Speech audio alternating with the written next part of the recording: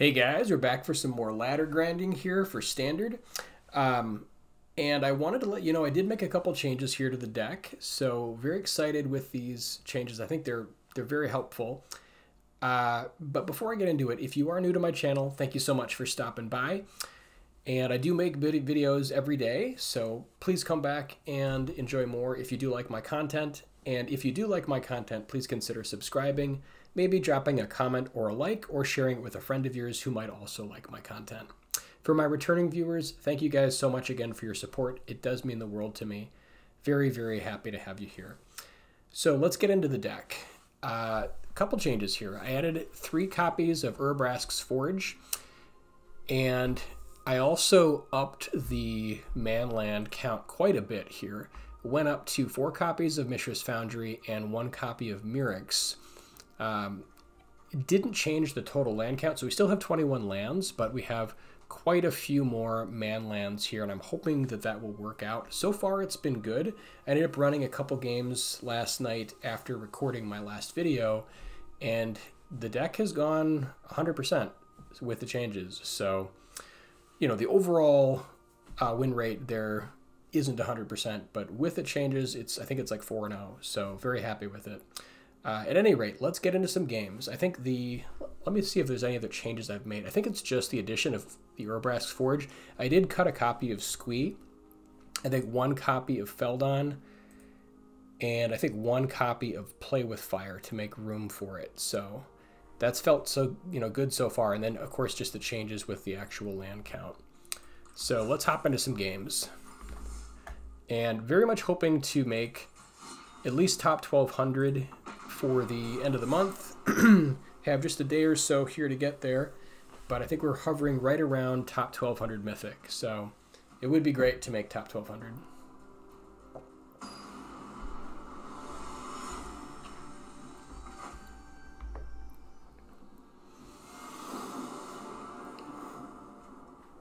All right, opening hand looks great. We've got stuff to do. We have cards to draw into.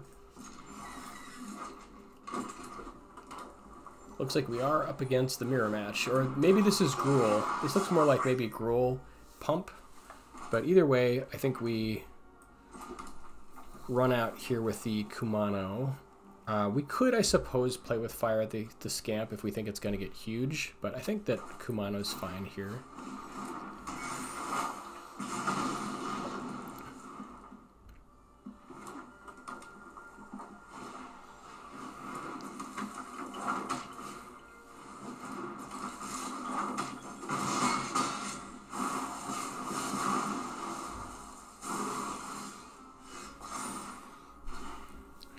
Now we could push with Feldon, or we could try to maybe take out the Scamp.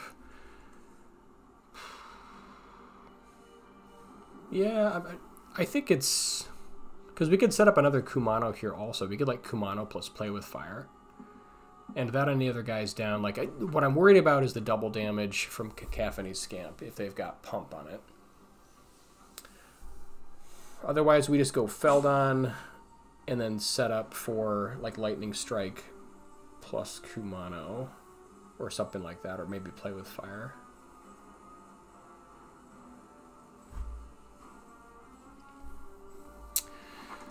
I'm not really sure. I think I'm just going to go with Feldon here.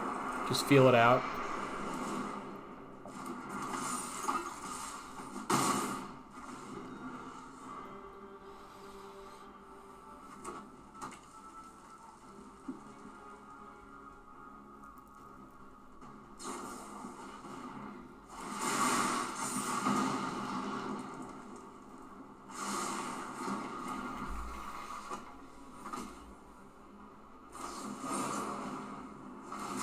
Okay, so they did have the Rage.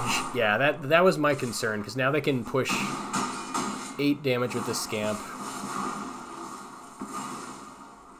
That's too bad, yeah.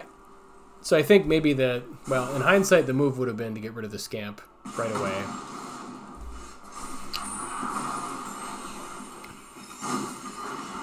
So now we just die to a top deck. Okay.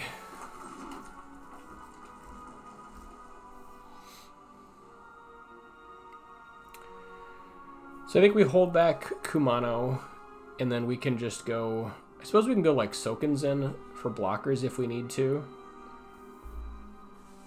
We could also play with Fire plus Lightning Strike, just get them off the table. But that does drastically reduce our reach.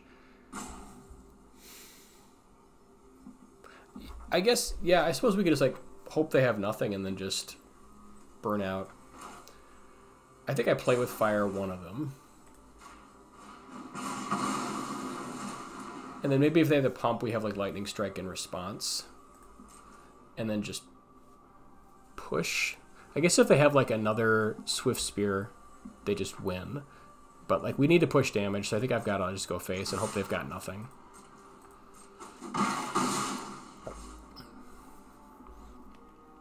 And then I think, yeah, we just... Unless they want to like hold this back, but I think we just Lightning Strike.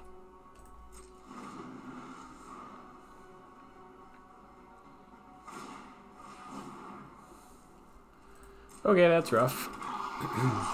If we can do enough damage on the... Like, if we can kill them on combat damage, then we don't just die to Scamp. But we have to kill their Swift Spear here, so...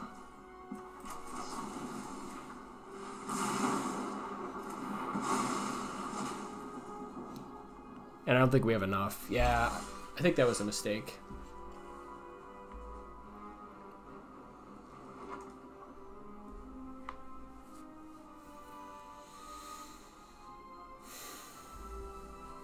Otherwise, we'd have to, like, hold removal and then, like, make a blocker, kill the blocker before it could, like, do damage. But, yeah, it's unfortunately, this is just going to do it.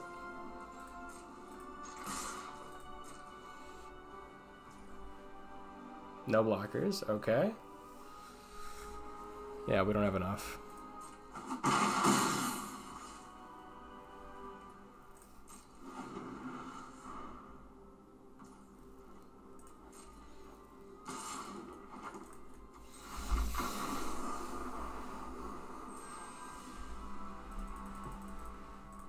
So the move there, I suppose, would have just killing the Scamp while it was out there before they buffed it up. Or at least holding the removal for when they pump it.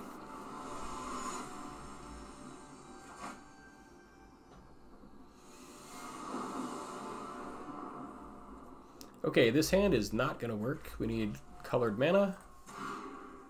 And that looks a little bit better. I think we throw back one Play with Fire here.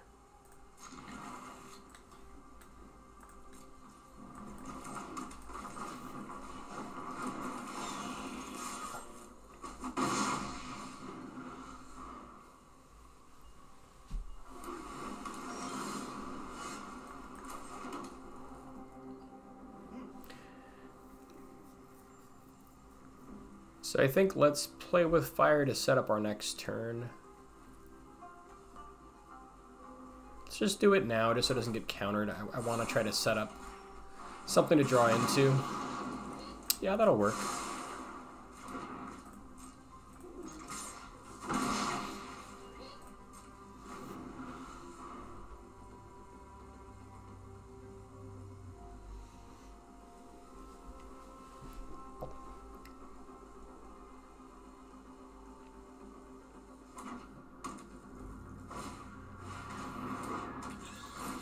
Oh, that's pretty funny. We've got a good hand for Deep Cavern Bat, that's for sure.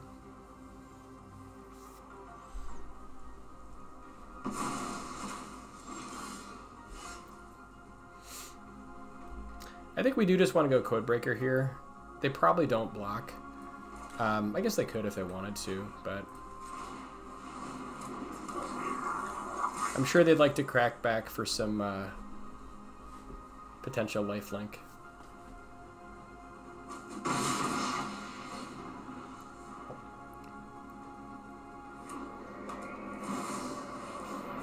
I was gonna say, I guess the downside is that they have like Raffine and then they could pump it, so.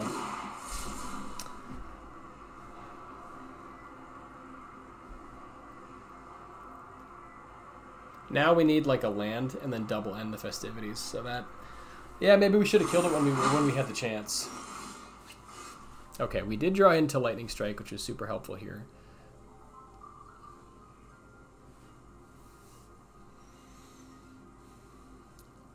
And this is also awkward on blockers too. So like we have to like main phase kill the Deep Cavern Bat.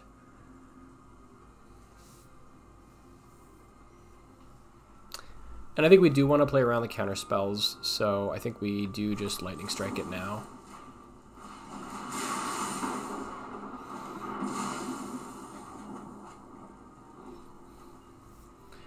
They've got full knowledge here, but we could attack in. Yeah, so we can't really push. I guess we could sacrifice Phoenix Chick to push 3 damage. I'm actually kind of okay with that. Give them the option.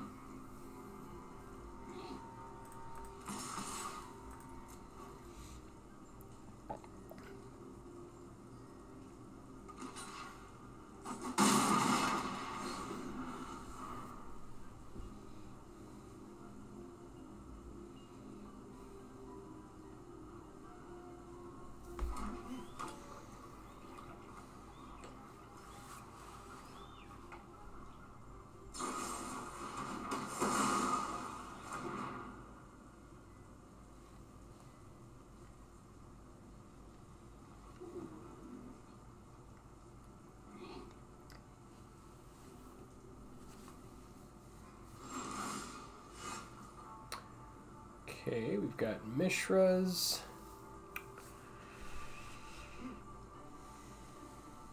So the nice thing here is we can attack in and play the land afterwards to take out the Rafine. If they've got counter magic though, it's super awkward if they have like no more lies.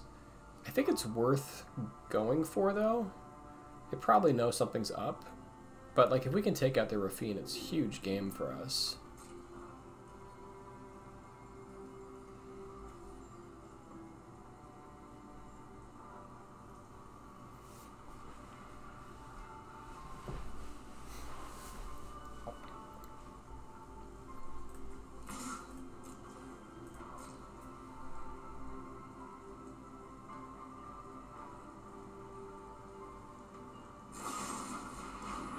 Okay, and they just go for the throat.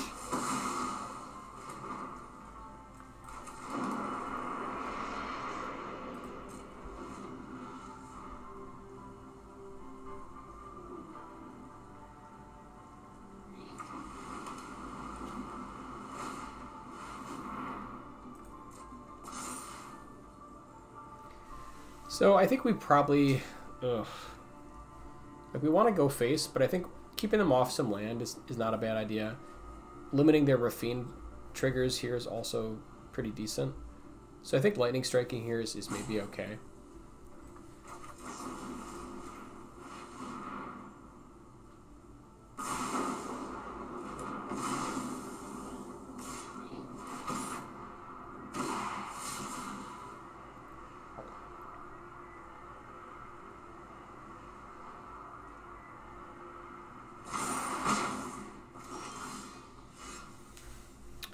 Okay, can't afford mechanized warfare, but we can push with Foundry.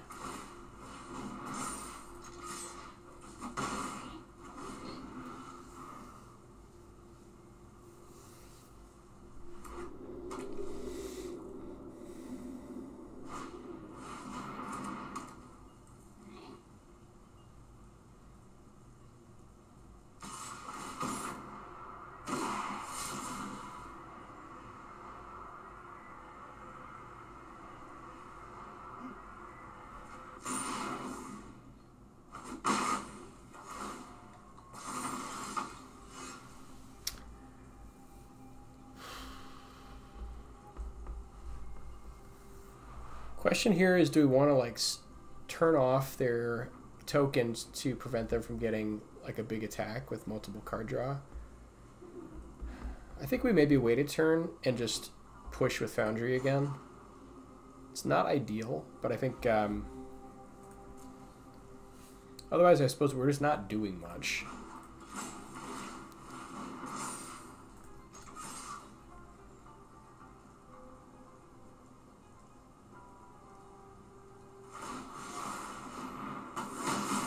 Okay, and they had the Aganjo.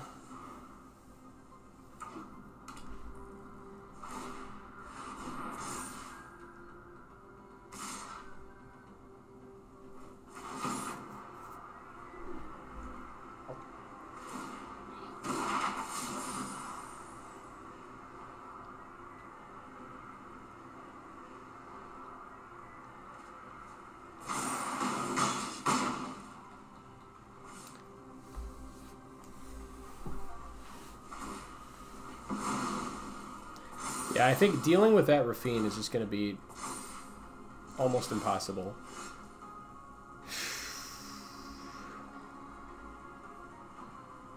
Yeah, I think this one's going to do it, unfortunately. So it's possible that we need to rework the land a little bit more. Maybe the Mirrex was a little bit too aggressive with only 21 land. I could see maybe like increasing the land count and keeping more of like the man lands.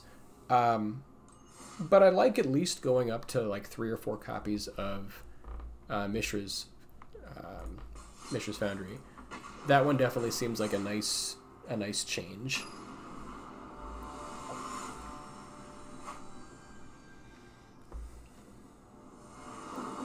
So far, it's been a little bit rough tonight, but oh wow, look at this. We've got all 4 copies of End the Festivities.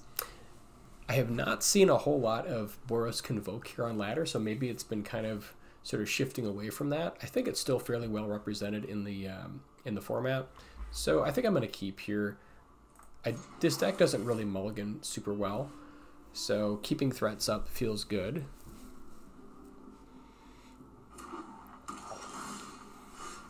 And if it's mostly just blue-white control, these are pretty bad.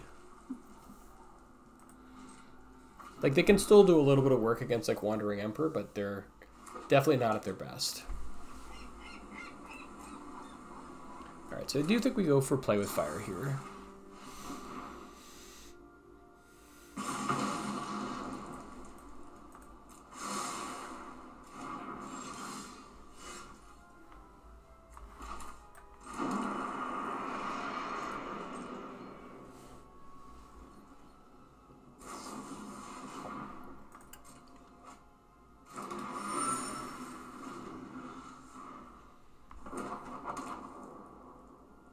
Okay, and they've got the Demolition Field ready for our Foundry.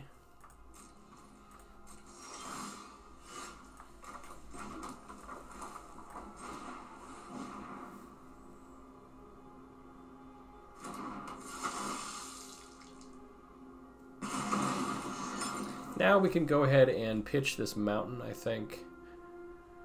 See if we can find a little bit more action.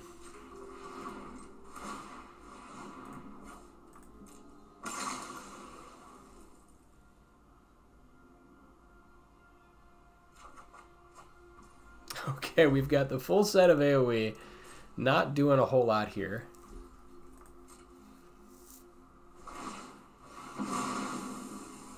But this specific matchup was part of the reason that I ended up putting in 3 copies of Urbrask's Forge. And if the whole format is like really just clogged with these sort of dirtily blue-white control decks, then maybe going up to a full play set feels right.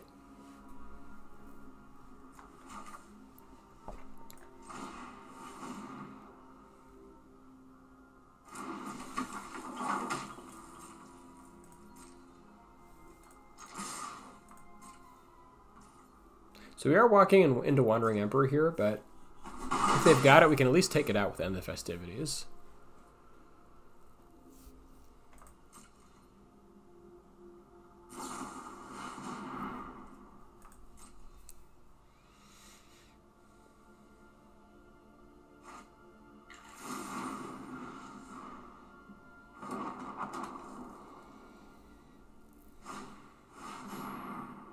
Okay, they've got the lockdown.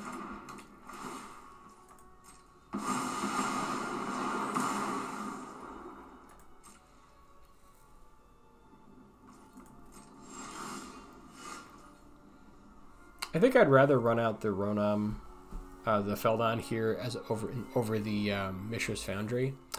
Even though we could get a successful attack, but they could have so many different removal spells here. I think I just want to go for Feldon.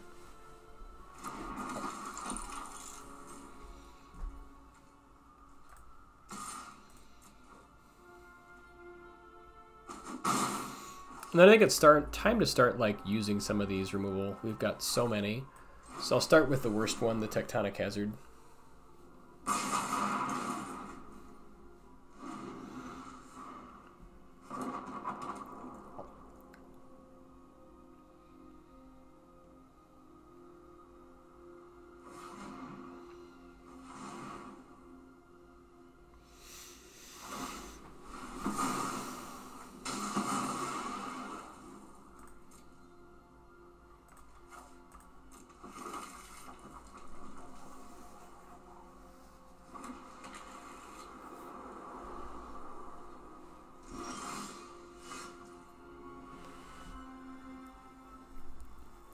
Here again, we could be walking to Wandering Emperor, but I think that's fine.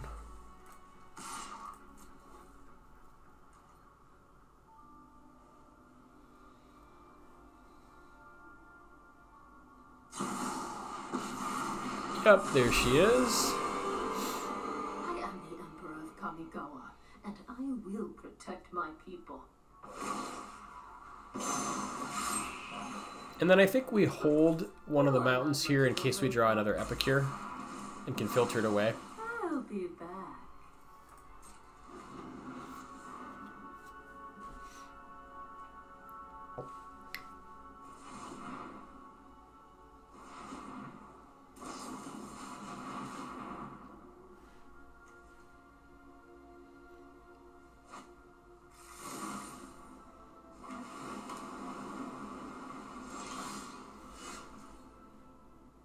All right, now they could have no more lies, so we play the mountain to play around it.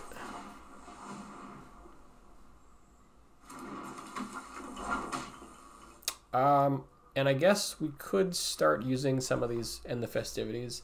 They're at 13, but I think there's a decent chance they've got removal here, so I don't really feel the need to let them know exactly what's up with our hand.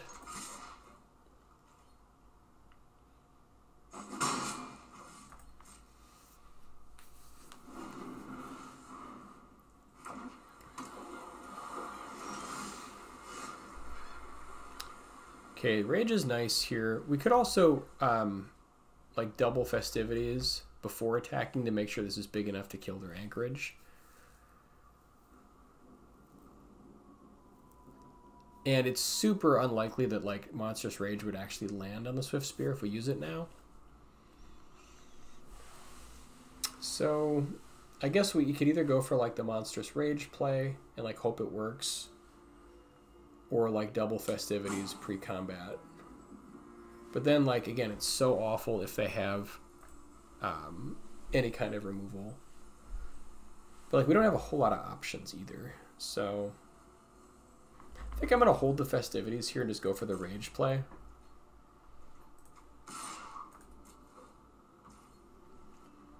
Again, only if they trigger it. Otherwise, I'm happy to just keep pecking them for one.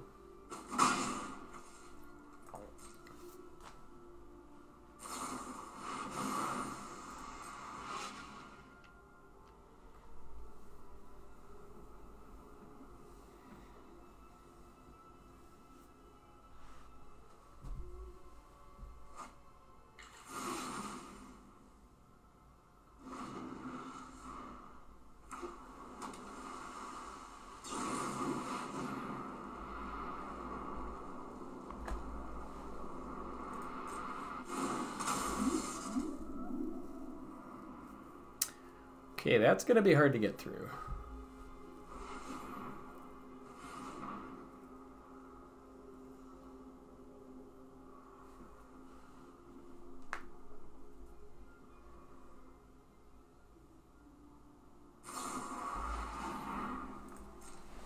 Yeah, because most likely they had the March in their hand. I suppose they could have drawn into it, but either way.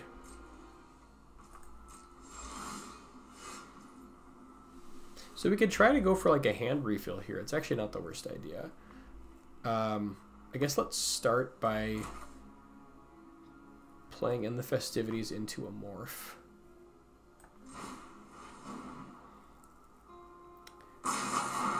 Just to kind of get some of the stuff out of our hand.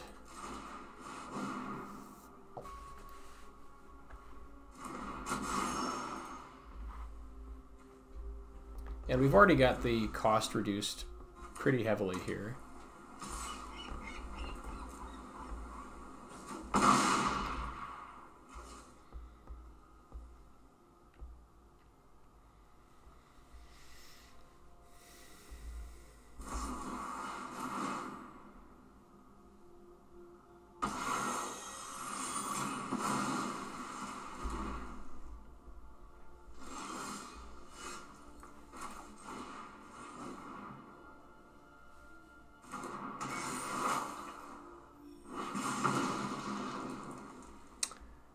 So I think, yeah, let's hold the festivities. Again, they could make like some tokens potentially with like Wandering Emperor, although we're getting pretty close to just losing to this Horned Lock Whale, so...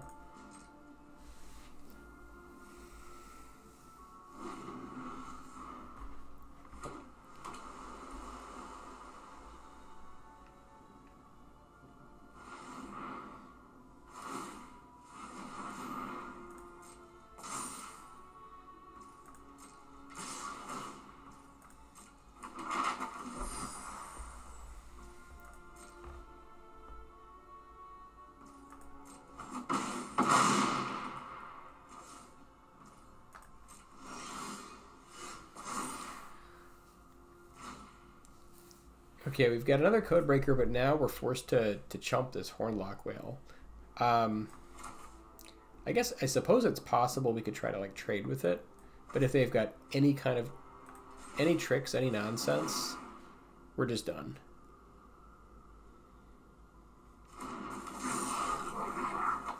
And I guess we could go for like the Hail Mary play here. So I suppose if we like end the festivities, this goes to 4, that's 5, and then just try to go for the Monstrous Rage. If they have like nothing, the chance of them having nothing is pretty low. But I think we're kind of at that point where we have to kind of just try for it. Oh, you know what? I forgot. I should have cast End the Festivities first.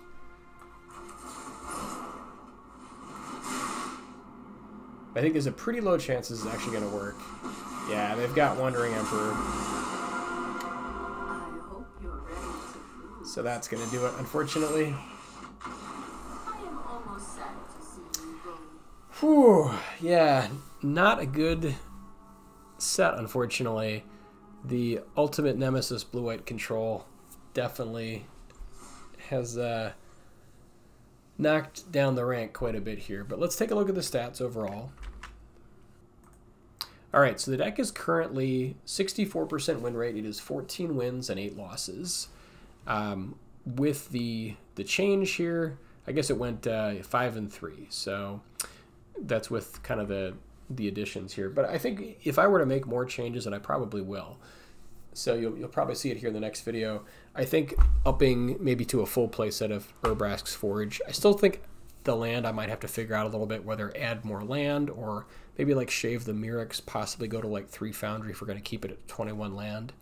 But I'd love your feedback, and definitely, you know, share in the comments if you have suggestions on changes to the deck that might help it, or if you've run it yourself and if, you know, there's cards that are working. I definitely want to help the community as much as possible, and I'm, you know, by no means an expert. I just like this kind of deck. So anyways, guys, thanks for watching. You guys are awesome. I really appreciate you, and we'll see you next time.